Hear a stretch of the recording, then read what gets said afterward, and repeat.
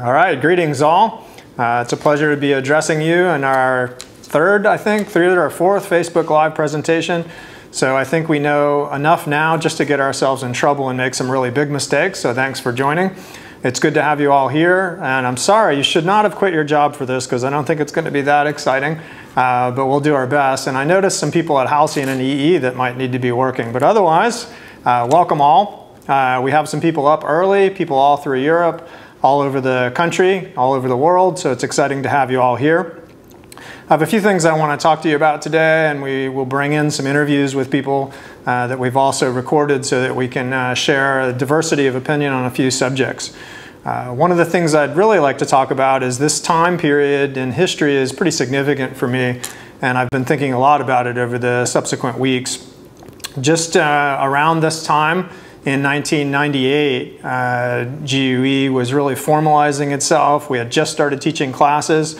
Late in the previous year, in 1997, I had filed the first fictitious name for GUE, which is one of the steps towards corporate development. We started teaching courses in 1998, and late in the year 1998, we released our first website. So we had a number of things going on right around this time period, which really has me thinking a lot about the last 20 years. And over the last couple of years, we've been really working hard, and especially over the last year, in developing plans for the next 20 years ahead. So I'm quite excited about that, and I'd like to share some of those details with you. Of course, thinking about all of this and in reflecting on the last 20 years, there are just so many people to thank that there's no way I could possibly do it justice. In fact, some of the discussions I have here are a few slides pulled from a longer presentation that I'll make part of our 20th anniversary release period. So we've got a wide range of initiatives and information and documents that we'll be releasing over the coming months to sort of make a several-month 20th anniversary celebration. But I do want to thank everybody out there. We have so many dedicated and passionate instructors and principals over the years, and many people that have supported us in really unique ways and made everything possible. Before I start, I'd like to reflect a little bit with an infographic series that we've developed, and you won't be able to see this as clearly, but we will be releasing it on the website and other places.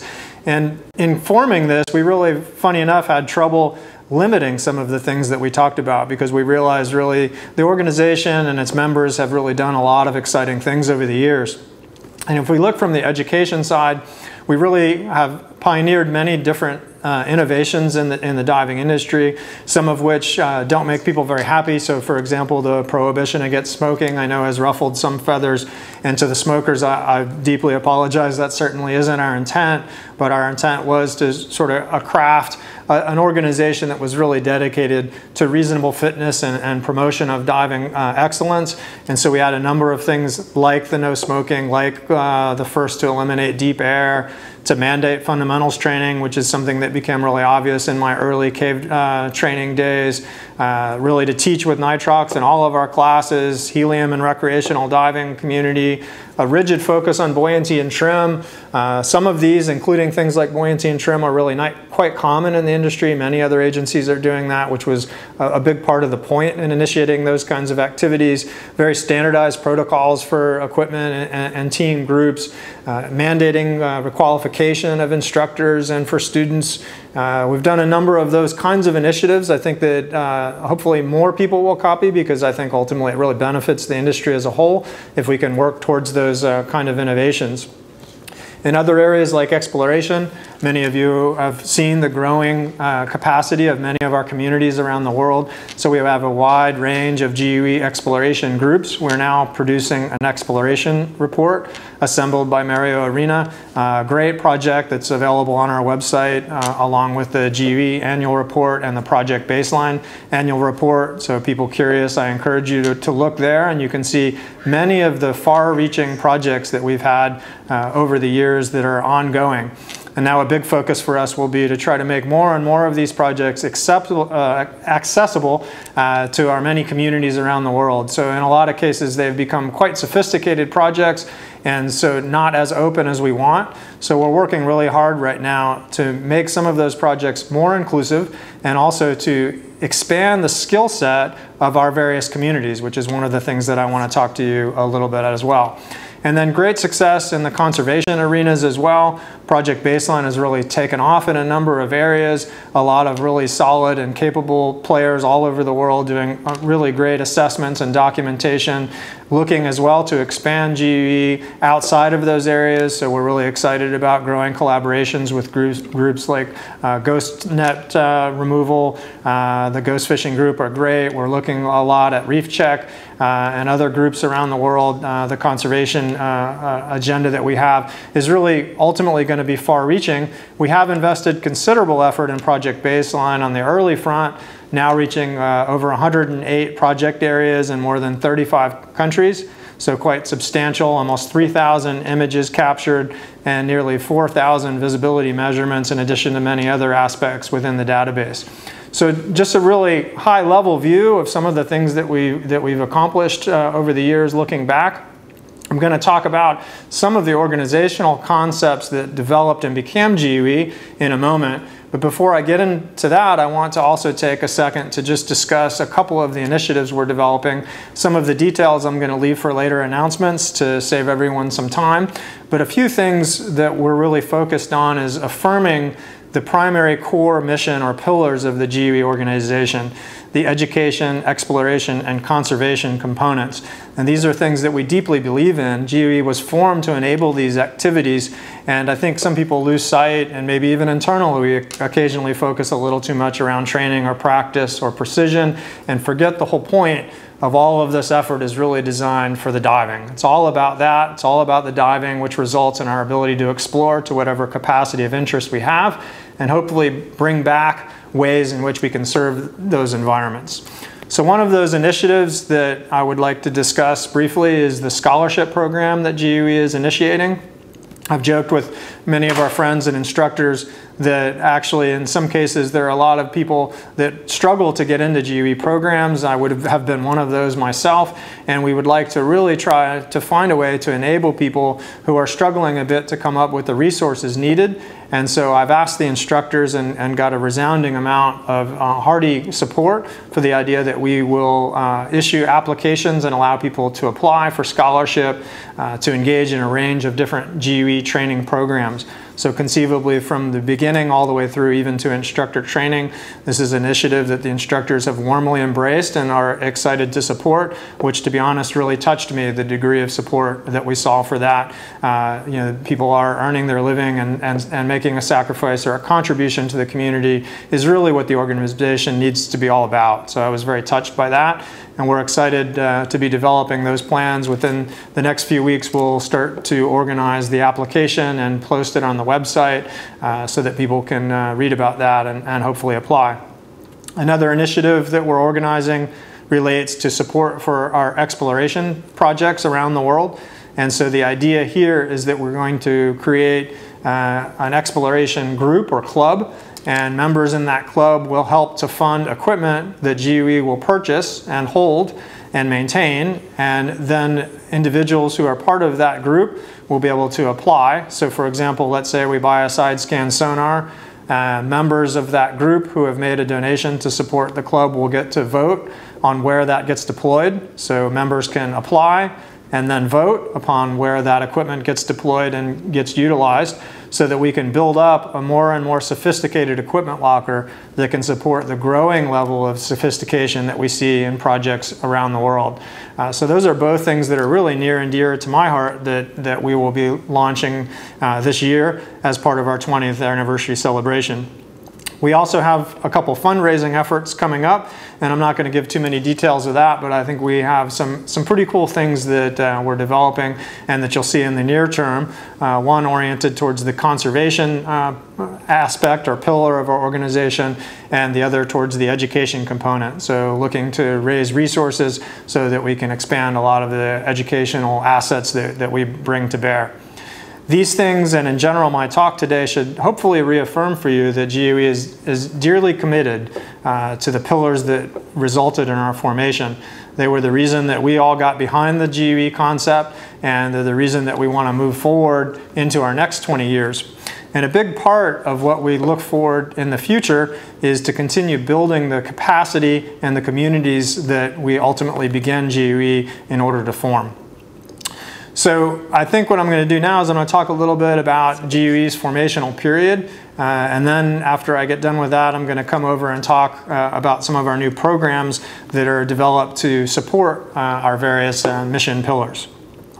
So several of you have seen in the past, I've talked about Jacques Cousteau. For many of us, he was a sort of leading example and a big inspiration to me personally.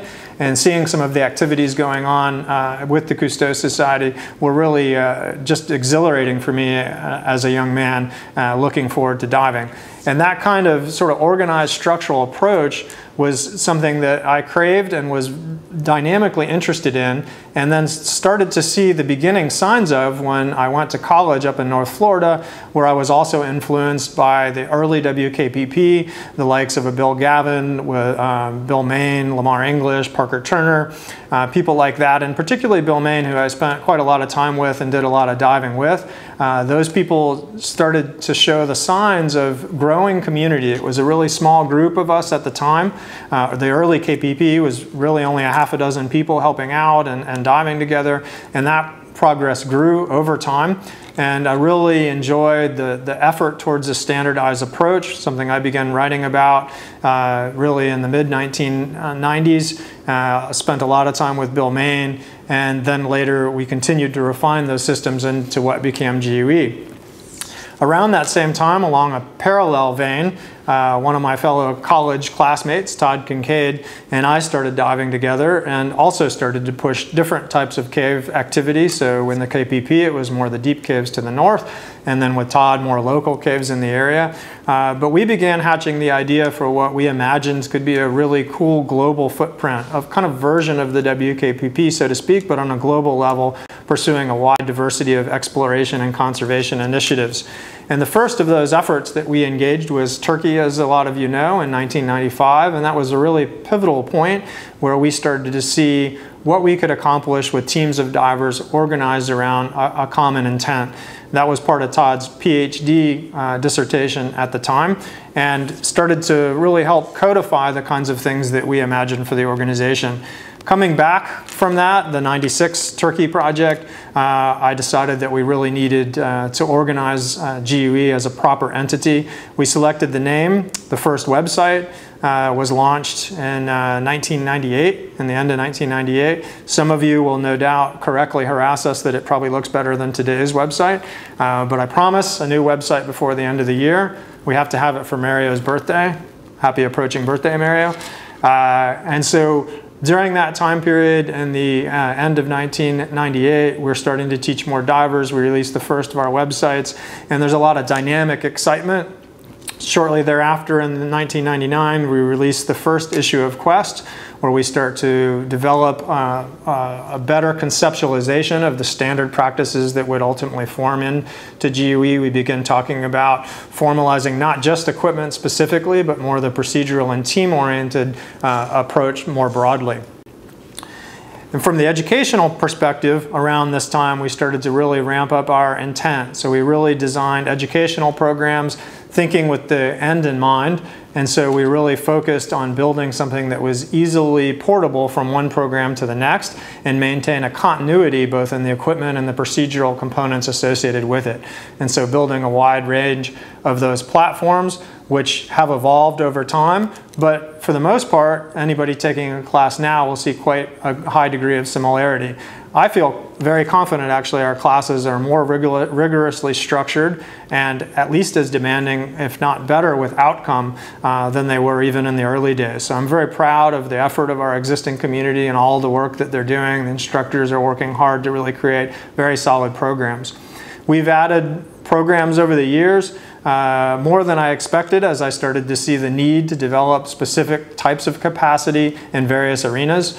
Many of you have seen us also move into the rebreather world. Obviously, we had started with rebreathers really in the later 1990s with the first PVR bass system, and then in early 2000 with the RB80. And then subsequent to that, we moved in also to support CCR. So we have both platforms, and Richard Lundgren has done an amazing job bringing that program online, but that's one of the examples of the type of programs that has greatly expanded GUE's capacity to realize its initial vision. And I can appreciate different opinions because some members in our community have been very resistant to CCR over the years, and I was pretty hesitant myself because I spent a number of failed attempts initially entering some of these areas. But ultimately, without change, we perish, and I think that we've really struck a very careful balance in terms of bringing programs out responsibly, which is another thing that I want to discuss. We've spent a lot of time as well focusing on the exploration component of our efforts, broadening first our knowledge and capacity in deep caves and deep wrecks, and then expanding more towards the community emphasis of these different types of projects. And now there are many dozens of projects a year going on all over the world. And our exploration report is a great way just to see a glimpse of some of the most prominent ones in that regard. And as I mentioned at the outset, this is something that I'm very excited to continue to refine and expand upon. We've already got projects and plans for next year that will be even more inclusive and looking to tap into more communities and support those accordingly. Conservation, as the third pillar, has been something we developed persistently over the years. It was in the very beginning of our charter, something that we became really adamant about as we explored explored environments further and further into the caves, deeper into wreck environments. We really allowed or saw the sort of migration of our passion for diving transfer into a passion for preserving those environments that we saw under steady decline. And that's maintained itself and in fact been emboldened within our community as something that we're all very passionate about. So you'll see continued expansions and development of Project Baseline, as well as additional refinement and partner conservation group efforts over the years. Many of you have seen also the Baseline Explorer effort. Robert Carmichael put tremendous energy, one of our board members put tremendous energy into the development of these kinds of extended capacities. I think that everyone will agree that the expedition ship and subs with divers on board is an incredibly powerful tool. It's still a tiny fraction of what we are as an organization. In the end of the day, we're mostly about our communities, but these kinds of assets are a huge advantage to the organization and allow larger partnerships that would not otherwise be possible. And one of those larger projects that occurred off the coast of North Carolina was in concert with NOAA, one of the larger organizations involved in aquatic conservation work in the world. And I think this is a really nice segue to discuss the growing capacity of the organization and the tools that we try to leverage towards the accomplishment of our conservation and exploration pillars. So this image of the blue view scanning of a submersible at about 800 feet, a submarine at about 800 feet, is something that really relates to some of the other kinds of efforts at extended documentation and extended reach into various environments. Obviously, most of us won't have the benefit of getting in a sub, but we can get further in caves, deeper in wrecks, and we can all document those environments in a more significant and rigorous way. And that is a good segue into the GUE organization as a whole and its efforts in trying to help realize the next 20 years of our vision by building more tools, by extending our capacity even more greatly, and by helping to refine and assemble our communities into more and more successful entities. And so I want to talk a little bit about these three programs that include side mount, scientific diver, and photogrammetry. And we've had several amazing individuals, really many more than we have time to discuss today, who have all contributed greatly. A few of those I'd like to share some interviews with so that we can get a bit more overview and a bit of a discussion in those different arenas. So I'd like to transition over to a discussion that I had with Chris. I stole him away from some moments on vacation in France, and I'd like to talk a little bit about the side mount program. So let's see what Chris has to say about that.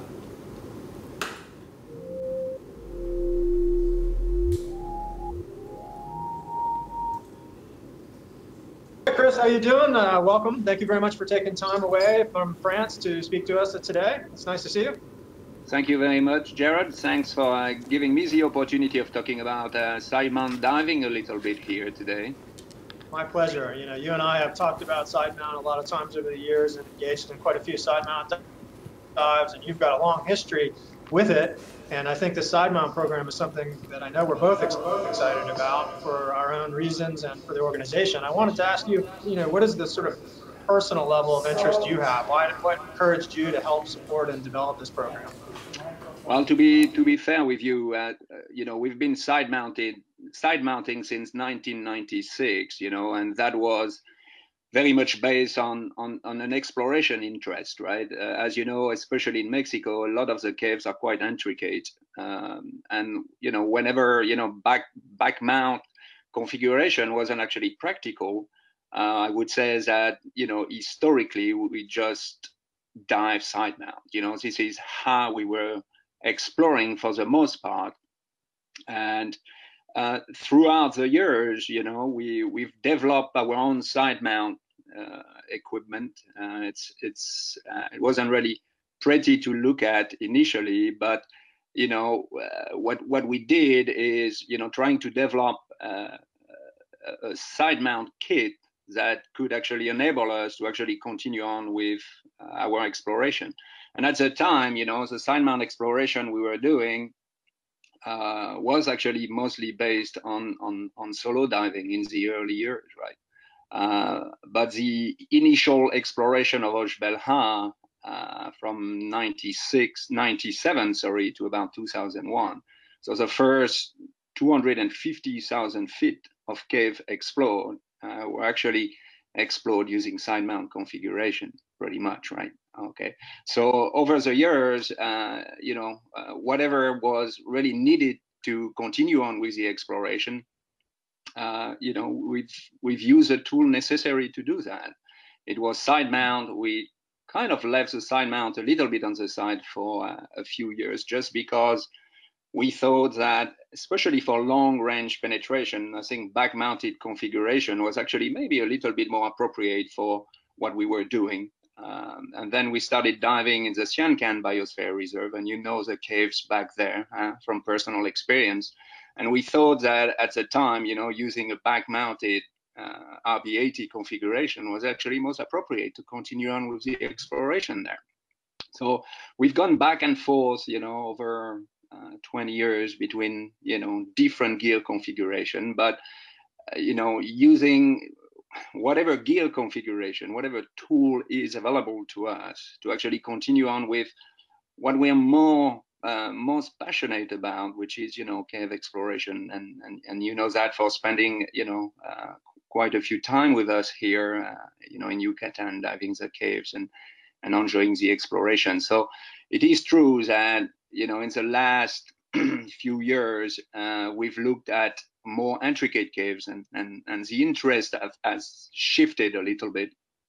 And, it was good time for us to really, get back into side mount and to make a more, I would say, concerted effort on developing, side mount equipment, and actually a side mount, curriculum, right, for GUE. So, that's really our, interest is for people willing or keen on learning side mount to continue on with exploration. And now they have the opportunity to do it through GUE, right? And that's a beautiful segue into my next question, which is ultimately, some folks might, imagine that, we weren't focused on it because it's taken a long time to come out with a class. Would you say to people, or what assurances would you give them? What is the purpose for GUE taking so long to get involved? Because I believe, first of all, that we were a little bit of a minority here in Yucatan using actually side mount equipment, at least on the GUE side of things. And over the years, we've tried different things, but we're not the one to really go out with something that is not completely finished, right? We like to actually think things through, and a little bit like the other classes that we have, especially rebreather class, it took a little bit of time for that class to actually come through. And it's not unrelated, is we're trying to, gauge the different options that we're presented with. And we still want our student to actually have the best possible education, right? Side mount or no side mount. So I just think that sometimes it is worth it for us to actually take the time to actually come up with, a good class, while everybody else is, jumping in. And at the end of the day, what you're seeing is sometimes side mount classes that don't really have very much relevance with cave exploration, right? Okay, so I think it's good for us to have taken the time to develop that program. We've nonetheless been running beta classes for the last 3 years. So this is actually slow coming, but we're quite proud with the with the end result. Okay. So building on that idea, I think that one thing that people don't fully realize is the degree to which we still plan to integrate these different configurations. So, I mean, I think in 90% of our communities, conventional back mount configurations are still going to remain the primary choice. Side mount is an amazing tool for a number of specific kinds of environment. Likewise, rebreather is an amazing tool for specific kinds of environments, but we really weren't interested very much in chasing the fad, and more in codifying the tool, developing and refining the tool, and making sure that all of those systems were as interchangeable as possible. And I know you were really passionate, because you and I talked a lot about making sure the side mount configuration was as close as possible. And you even became a bit of a pain about it sometimes. Thank you. To make sure that it was that case. So I think that that's a critical component to the time that it's taken, and I'm really happy we took that time, because I'd rather do it well than rush something out. So thanks very much. You're welcome. Take care of yourself. Enjoy the rest of your week, all right? Bye-bye, Jarrod. Bye-bye. 1, 2, 3, unmute, mute. Okay, thanks very much. That was a great overview from Chris, who was really pivotal. Many of you know Chris has been a leading explorer within the organization for decades, and his great support, along with Fred over at Zero Gravity, and Mara and Oz and the guys, have all really stepped forward and helped to bring that program forward in a dynamic way. And then Kirill also has done a tremendous job helping to assemble all of the various arguments and work and refinement. As Chris said, we really try to take these things seriously and really try to test those programs in a significant and elaborate way. So speaking of which, let's see what Kirill has to say about this.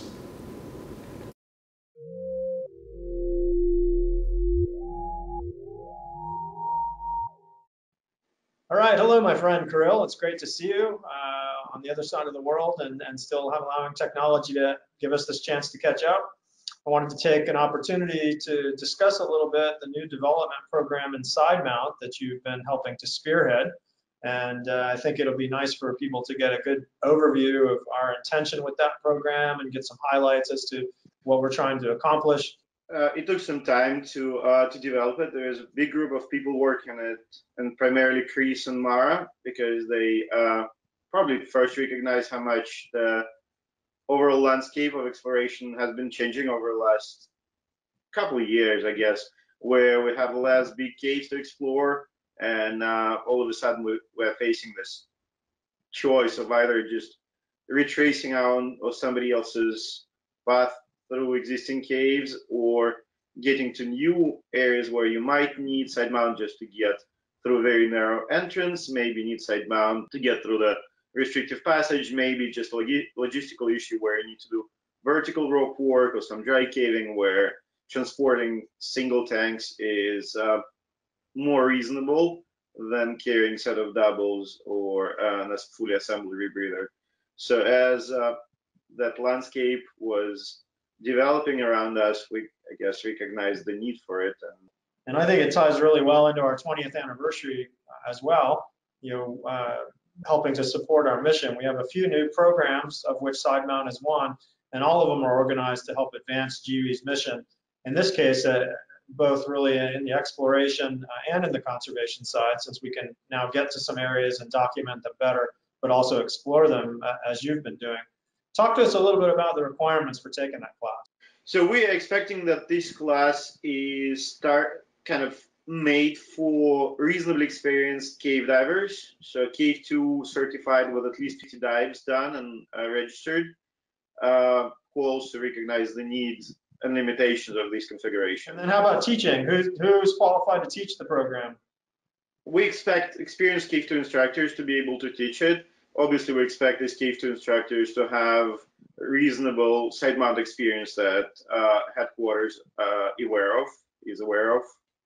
Okay, so we'll have some experienced Cave 2 instructors vetted through a review process to ensure that they have sufficient experience. The hot areas that people could expect to take this program? I guess Mexico and Florida are the easiest to come to mind, but also, as far as I understand, Norway and some parts of Sweden have nice side mount areas that till now are out of bounds for majority of GE divers, but I guess these will be nice areas to look at. Well, let's talk briefly about the structure of the class for people who might be curious. How many days? What are the main things people are learning? Any special skills they're going to be developing? It is a 5-day program that will include at least 10 dives, and at least 4 of them should be done in side mount-ish areas with at least 3 proper side mount restriction to be navigated through those or throughout those dives.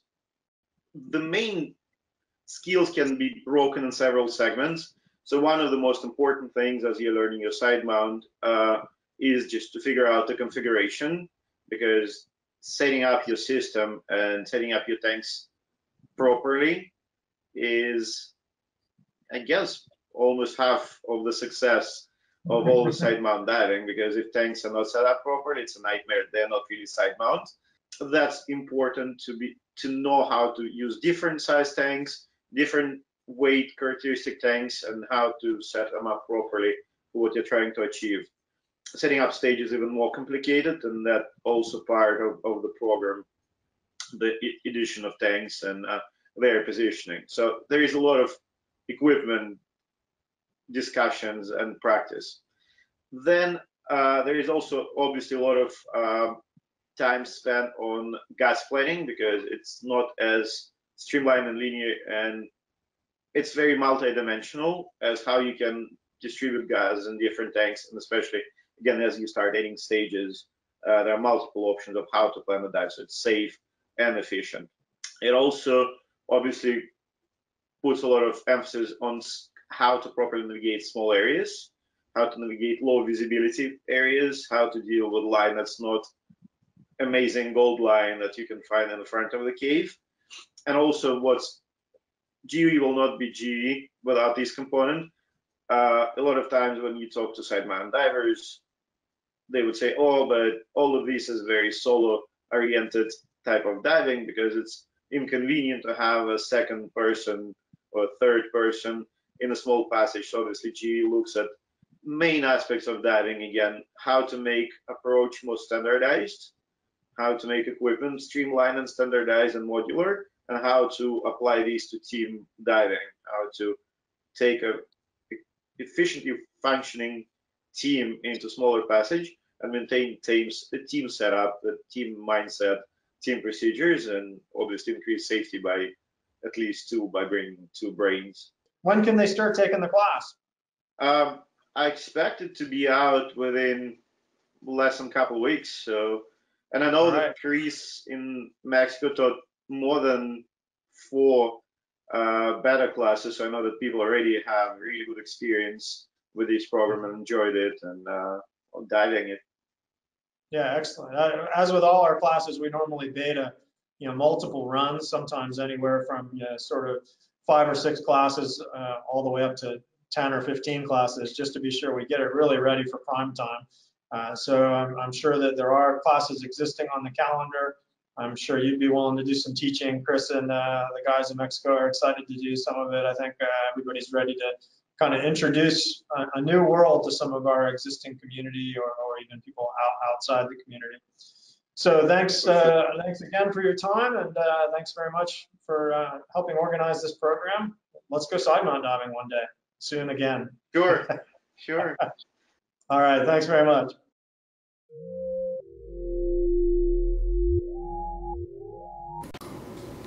Okay, welcome back. Thanks very much to both Chris and Kirill.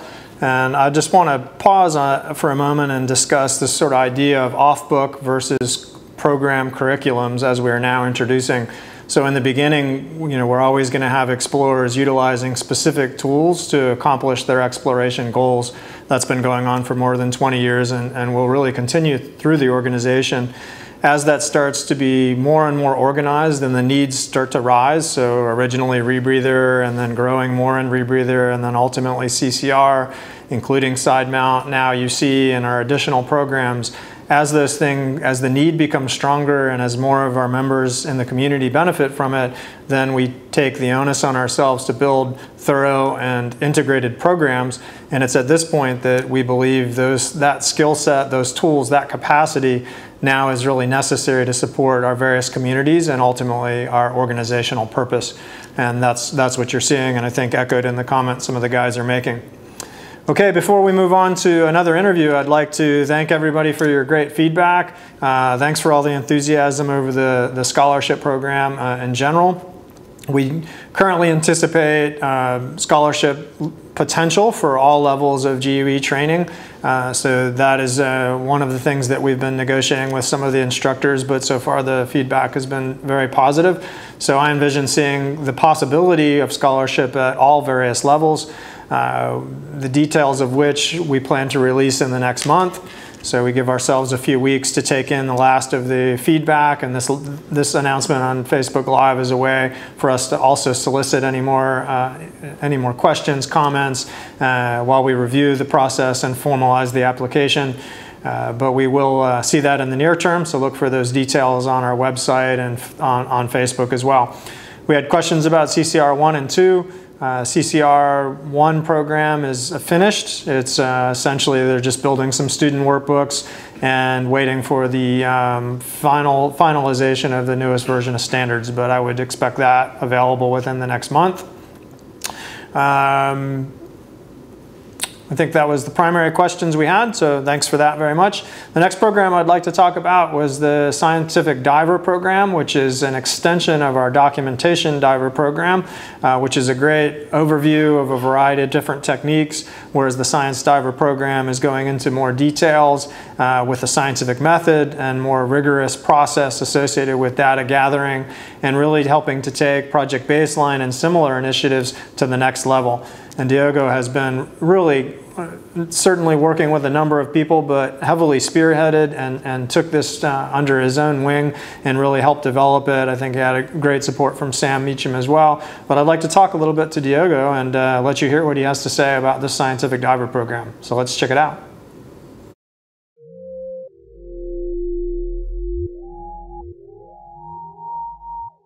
All right, hello, Diogo. It's a real pleasure to be speaking to you. I appreciate you making the time to talk to us about something that I know that you're very passionate about, and I am also very excited, our new Scientific Diver Program.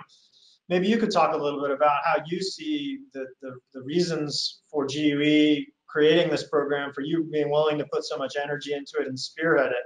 How do you see that it fits into our curriculum? We all know that our main pillars are education, conservation, and exploration.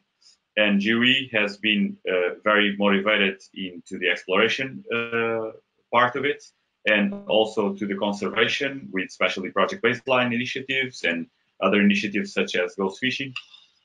And somehow we started to see that there was some disconnect between our training and our conservation initiatives. We end up that disconnection long ago, since the beginning of the agency, with the exploration. So our education is very focused on exploration, but for the conservation somehow we started to develop tools already a little bit later on our history, such as the Documentation Diver class, which is an excellent class to take as well in this view for conservation. And basically what we started to feel is that our community was lacking the proper knowledge and capacity to develop conservation projects together with proper research institutes. So this was our main goal, our main motivation, was to be able that these research institutes would rely on GUE as a source of divers to help to develop science-based projects. Who might be interested in taking this class? Because it sounds pretty scientifically oriented. So do you think it's open to a wider range of our audience? As the years passed, we start to fine-tune the class, and we open it a little bit more broadly. So actually, everyone that would be interested in project-oriented diving, and everyone that would like to have a participation. Along those lines, can you tell us who can take and teach this kind of program? All GUE divers with a Rec 1 or a fundamentals class can take the class as students. And to teach it, one must be a GUE instructor with relevant scientific diving curriculum and a bachelor in marine sciences or nautic archaeology. Okay, perfect. Well, that's exciting. Now you've sold me on it. I'm ready to take it. When and where? How do I get into the class? Well, to take the class for now, you can contact me directly to my email, diogo@gue.com. And we will have classes very soon announced for September in Bali, and also in September, October in Spain. And we're also planning a class towards the end of the year in December in Italy. All right, well, excellent. Sounds like a lot of upcoming opportunities, and no doubt several of our scientifically qualified GUE instructors have expressed some interest. So I think over the next year, we'll be able to provide an easier route for a number of people around the world. That's exciting, Diogo. Much appreciated. Is there anything else you'd like to add before we let you go? No, I think we've passed all the points, and thank you very much for this opportunity. Well, that's really exciting, Diogo, and I can't thank you enough for all the time and dedication you put in over the last almost 2 years now, I guess, of pretty focused effort to get this thing delivered. Even longer if we count all the time, but it's very much appreciated. Your dedication is really a great representation for the organization, and it's very exciting for me as we're going into our next 20 years to be able to have these kinds of tools in our arsenal to take on ever bigger projects with greater levels of sophistication and capacity. And looking forward to seeing you again soon, maybe near you for a scientific project. Thank you very much. All right, you take care of yourself. Have a great day. Thank you. Bye-bye. See you later.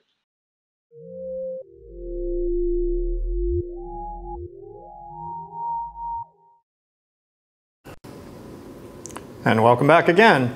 I hope that you're getting a little bit out of some of these different class overviews. I'm really thinking the scientific diver is going to become a significant arsenal in our tool shed, our ability to gather greater levels of detailed data and utilize that in project baseline groups and globally.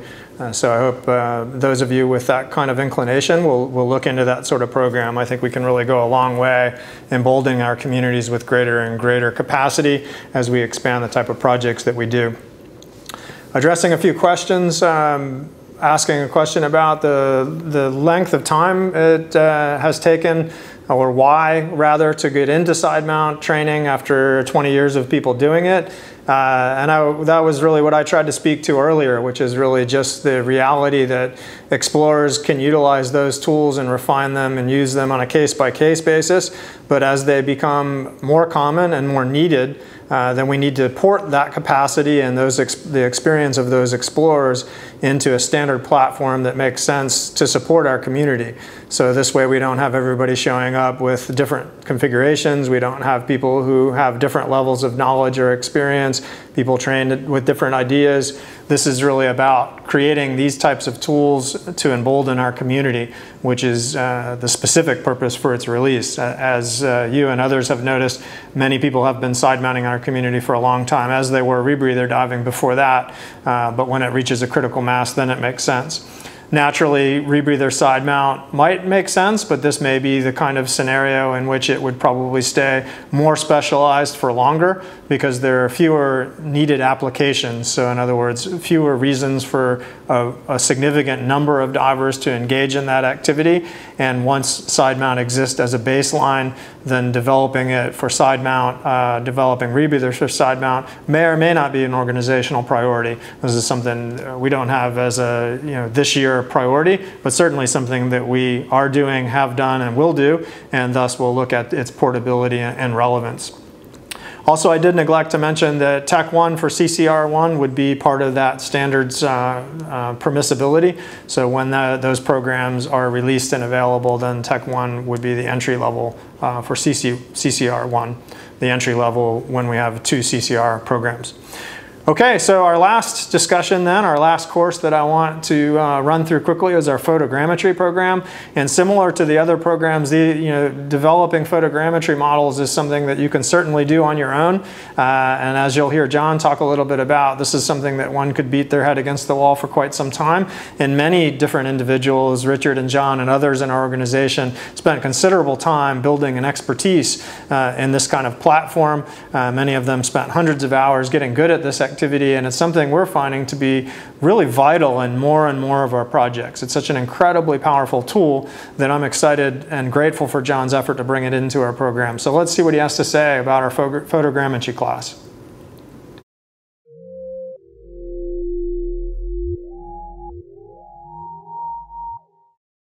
So, I wonder if you could talk to us a little bit about what you perceive to be the value to GUE. Why did we invest energy in a course specific, and kind of your interest in photogrammetry as well?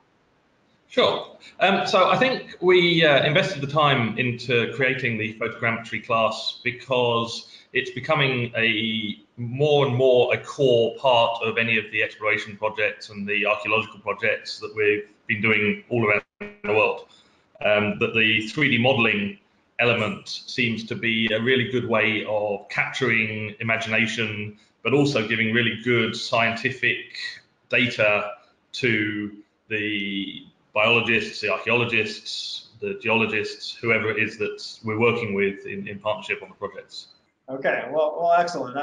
For me, I've been fascinated with photomosaics and then photogrammetry almost immediately. I mean, they've been hugely useful to us. It occurs to me that probably there are a few of our listeners, at least, that are not familiar with the process. So if I summarized it by saying, getting a full-scale round of images of a particular object and stitching those together, would you add anything to that description? Do you? No, that's pretty close to what I'd say. The only thing is I'd also make a note of the fact that it's not 4 or 5 photos; it's 400 or 500.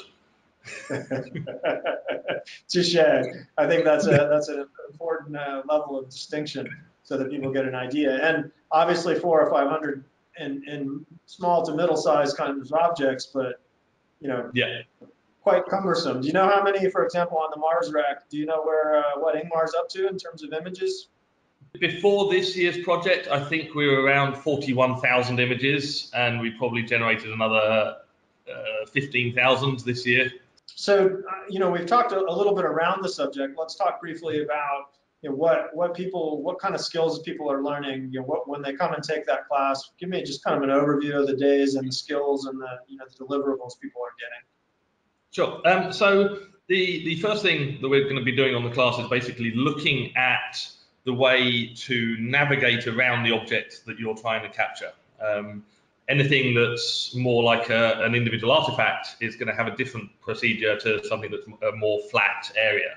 So we look at the various techniques in terms of just moving around. We look at how to set up the camera, and we look at, in pretty basic manner, how to set up the cameras, how to set up the lighting, how to work as a team to arrange yourself to capture the data. And then what we do is we go in and we give it a go. After we've got some data, we come out, we try to process it. Generally, and pretty much on every beta class that we've run to date, that first dive doesn't generate a very good model, even any kind of model, but it shows us exactly where the problems come from, and we can then go back in for the next dive and improve, and then on the third dive, improve again, so that by the end of the class, the team are capable of creating a model of a small object or small area, 3, 4, 5 meters kind of square kind of territory. Okay, excellent. And over how many days are we running that? Yeah, so the class is running over 4 days. It's 3 dives, but 4 days. So the first day is all dry. We do, like in almost every other class, we do dry runs, and we work through the computing side on the first day so that people have an idea of the workflow. And then day 2, 3, and 4 is a decent length dive in the morning, followed by processing and all of the computer side in the afternoon for each day. Okay. Excellent. And how about minimum requirements for people? Who's able to take the class? We've opened the class to anyone with a fundamentals recreational pass or a recreational diver level 1 pass with a bit of experience after the class. And how about teaching wise? Who do we envision being qualified over time or now?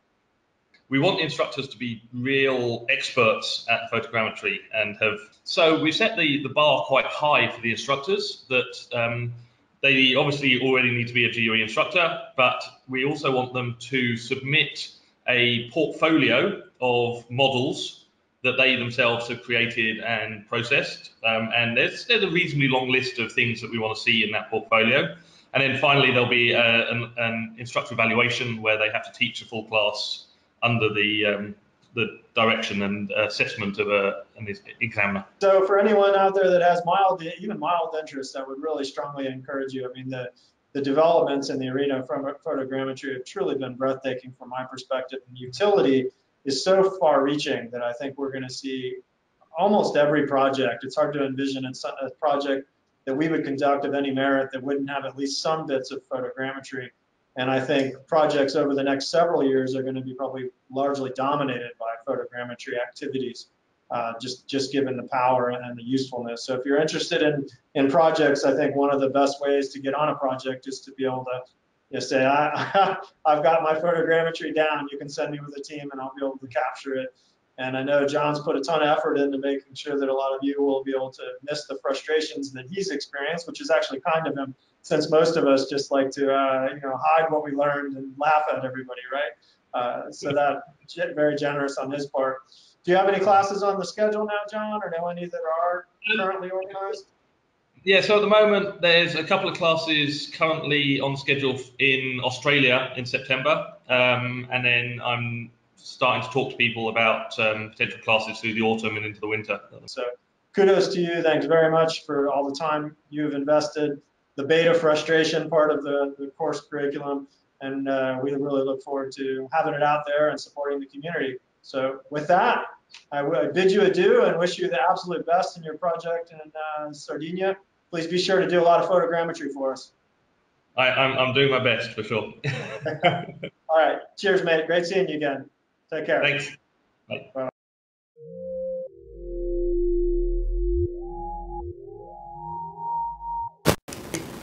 All right, thanks very much to John for that overview of the photogrammetry class, something I'm really happy to have in our arsenal, especially given the frequency with which it's utilized in a variety of projects. It seems that almost every project I'm involved with has at least one significant need, and many of them are overwhelmed by needs for photogrammetry capacity. So those of you who are interested in being involved in projects, this is one of the tools in your arsenal that can really make you extremely attractive to a project to get involved with. There's a tremendously wide range of value that we can apply this skill. So I also want to thank all of you because we're approaching an hour and I'm conscious of that and I'm coming to the end, I promise. We had great enthusiasm, hundreds of people from a variety of places around the world, which is great, a great enthusiasm. Thanks for all the comments that you've been relaying our way and for your passion and enthusiasm over the scholarship program and the courses in general.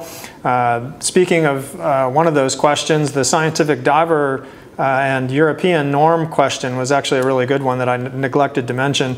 We developed that scientific diver program to meet the European norm standard.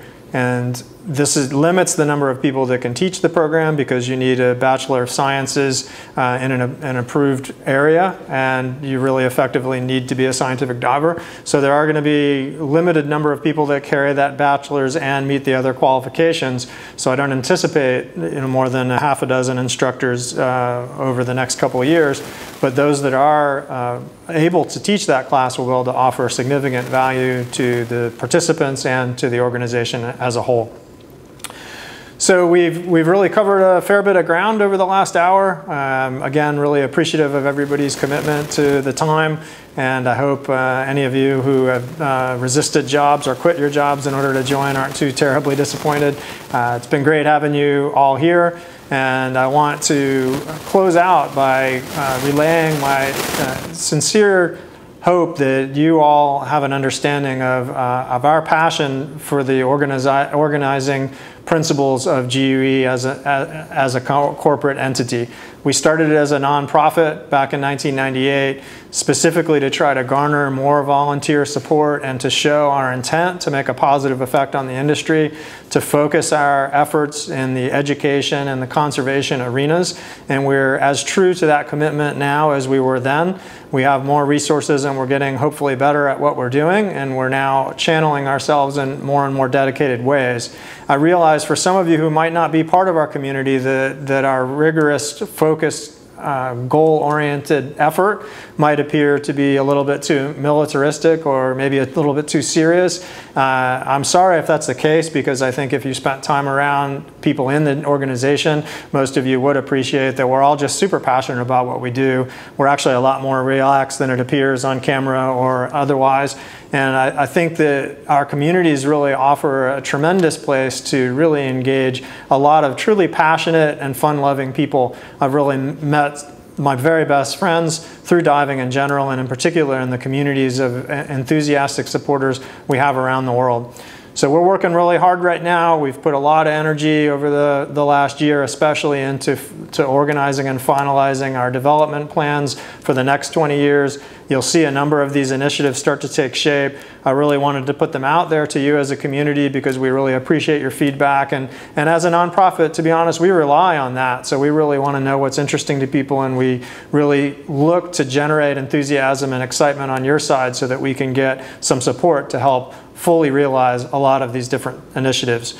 So 20 years from now, I hope to be visiting you again. Hopefully I'll be a little bit younger and more engaged and ready to continue for the next 20 after that, but I'm going to take it 20 at a time. So thanks again. I'm going to leave you all to your day. I really appreciate you joining us, and I look forward to the next chance to speak to you and articulate some more of GUE's exciting activities. Take care, everybody.